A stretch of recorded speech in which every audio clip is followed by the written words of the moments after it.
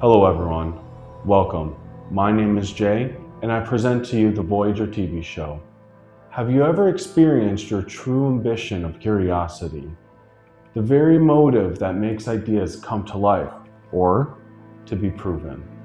In this episode, I'm going to show you something very intriguing that I found while exploring the ancient site in Tiwanaku, Bolivia.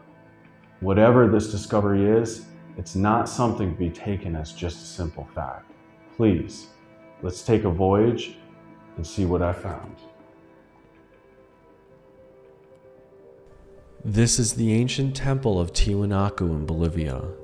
You may have seen this site on plenty of documentaries or TV shows.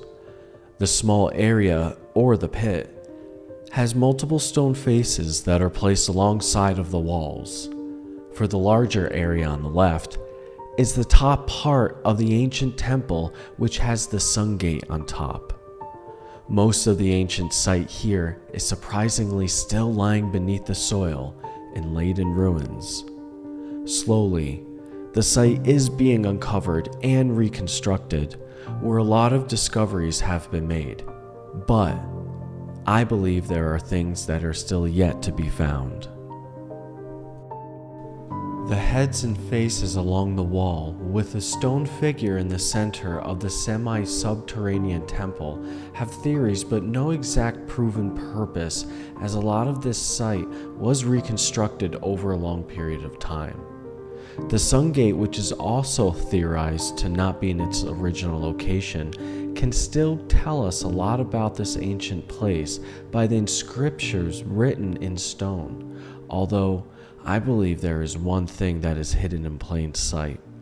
There is an engraving in a stone that will give us multiple clues. I believe this was a map or a layout of the Tiwanaku temple. On top of this stone cylinder in the ground, you can see that it has engravings on it that is unperceived. You can slightly see the markings. I then went to superimpose this photograph to have the engravings become clearer. I then started to draw every line I could see. There are some engravings around the edges and some distinct shapes in the center. A strange cross with lines that cuts through a rectangle with boxes. There's also a circle. Let me quickly show you with the lines I drew, off and on, so you can see.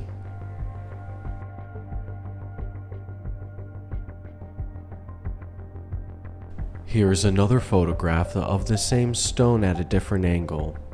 I also superimposed a layer over it so we can see it clearly, along with me tracing the engravings on the stone.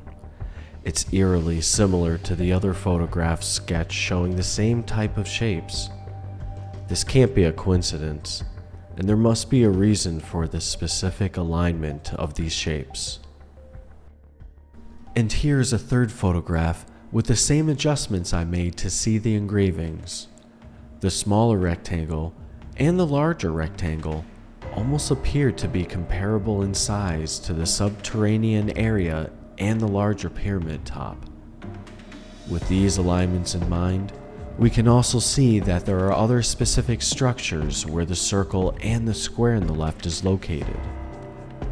What puzzles me is the random engravings on the right-hand side. From each photograph, they all appear to be random lines. They could be incompleted engravings representing other structures that are unknown to us which disappeared through time. They could also represent an event. Primitive ways of showing movement in a two-dimensional drawing which can represent the weather, astronomical alignments, or events that the ancients saw in the heavens above. Are these lines telling us something that has happened in the ancient past? When one is searching for an answer, you must always be open to all possibilities. Was this a petroglyph, a random piece of artwork, or an ancient map of Tiwanaku carved into stone, hidden in plain sight this whole time? I want to thank you for taking the time to speculate and to voyage to see what I have found. What do you think it is? Thank you, everyone.